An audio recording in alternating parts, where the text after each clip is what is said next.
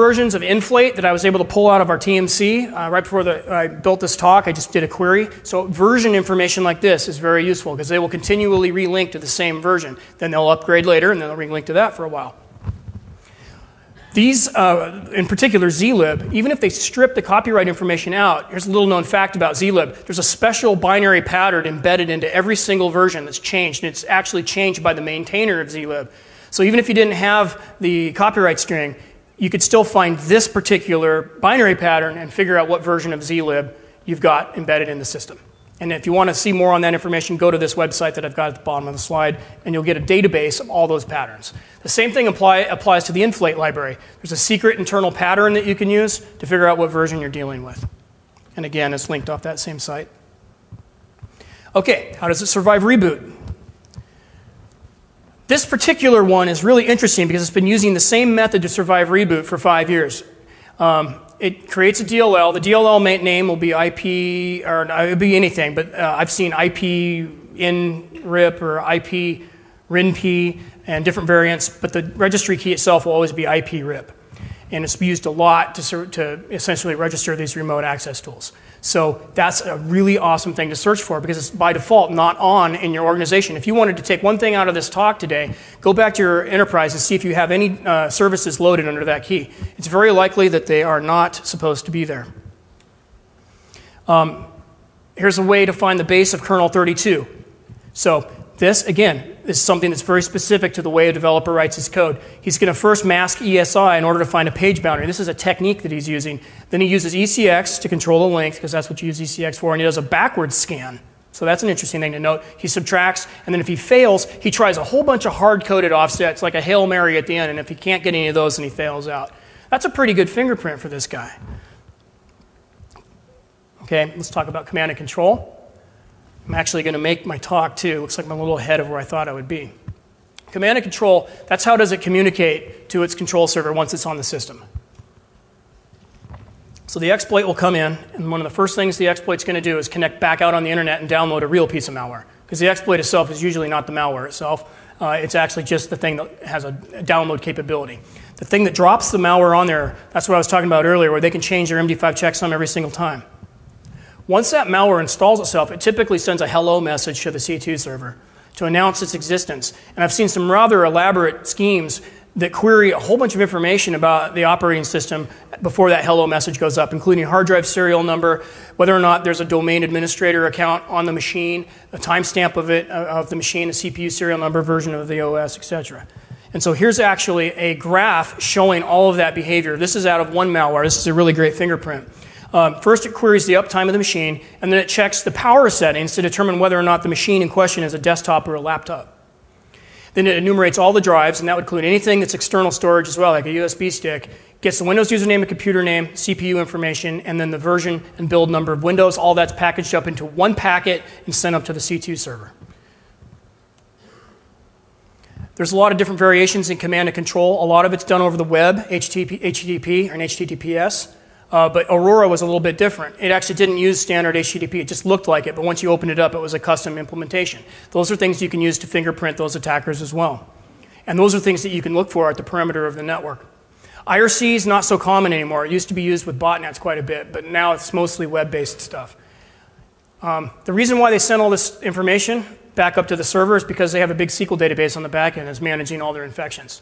Here's the Aurora command and control parser.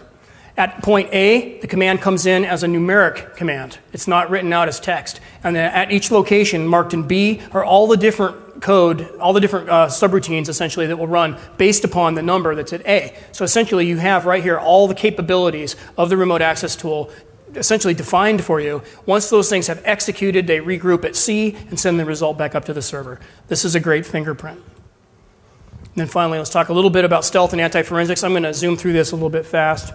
But anti-debugging tricks, a lot of them are placed by packers, so they don't make that good of fingerprints because the same packer will be used by a lot of different people.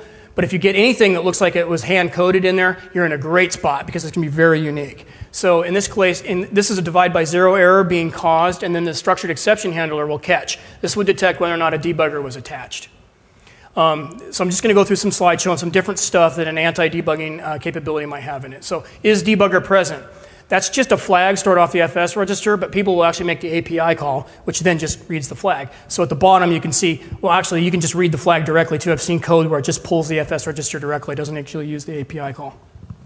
Heap manipulation flags will be different if there's debugging present, and that's another technique that's used, and you can see the assembly language that would be used down there to make that test. Again, more on heap flags. Things that are not obvious, you wouldn't think would be changed. The debugging environment significantly changes when you're debugging. So we can also check for the debug port, and we can get this response back, letting us know whether or not there's a debugger. This is another function call that will do something similar. Check to see if a debugger is present, except it's check remote debugger present, but it just wraps the same query that we just saw, anti-query information process, and it sets a flag to true. Okay, so here's something that's done at runtime. If you're single-stepping, malware may detect whether or not the trap flag is set. There's various mechanisms to do that. Now, you can defeat that if you're in the kernel and you're managing it, but this is another trick that a lot of debugger detection code will have in it. And then ZW close with an invalid handle will result in an exception if the program is being debugged. It's kind of a non-obvious one. You can set, okay, well, I'm just going to pass through the rest of these. I guess it's worth mentioning read timestamp counter. You can tell if you're being debugged if you halt, you're single stepping and the timestamp counter is not being maintained, so too much time passes. Now, if you do a search on the net, you'll find a lot of code in the open source that does a lot of this. Okay, this is where we're going to get a lot more interesting. All right, so this is GhostNet again. This is going to the algorithm level I was talking about, where the algorithms hardly ever change because it's so hard to get software to work right. This is the algorithm that does the screen scraping, remote screen scraping of your box with the ghost rat. Every 50th line on the display, it counts by 50. Then it takes a diff against the previous snapshot, so it's not going to send all the raw data again. So it compares those to the previous one 4 bytes at a time. And if they differ, it goes into a secondary loop where it makes a sort of a data run until the difference has been resolved. And that puts it into a data structure, offset in the screenshot where the data run begins, the length, and then the actual pixel data. And it's actually then downsampled into black and white, or grayscale. All of that is so specific that if you were to search your enterprise for that, you're going to find GhostNet. That's where you'll find that. They're not going to rewrite that every single morning. I actually went into the source code for GhostNet, and this is a really good trick for advanced fingerprinting. If you see large groupings of constants used together, those are great to go on Google code search and look for. See if you can find those constants used in any algorithms, especially things like this where they're so unique. So let's go ahead and you can see on the bottom, 8,000, 1625, 65.2, and 320 were all in this particular function. I just put those in Google code search as numbers. And right off the bat, I find a file that has to do with compressing a wave. And I'm like, okay, this has a remote audio sniffing capability. It can convert my laptop into an audio bug. There's no other reason a malware would have this capability in there. So it has something to do with audio. I further refine the search, and I actually find the exact source code that I was just using the disassembly for. And I know that because I looked at this, and I went back, and I compared it, and the order everything appeared, and this is it. The guy that wrote the Ghost Rat copied and pasted this C audio class into the other system. And this C audio class is just in some totally unrelated, has nothing to do with malware. It's just floating out on the net. Okay. We use Palantir at HB Gary for some of our link analysis. At the bottom at number 1 is a source code artifact, or actually an artifact in the binary that we found in the Aurora dropper. And we followed that to number 2, where we found a forensic tool mark, and then that did a search on the net, led us to number 3. And so we have a person at number 3 who posted source code in incomplete form that contained that tool mark. That means you couldn't have cut and pasted this and made that dropper. This guy only put a portion of it on there.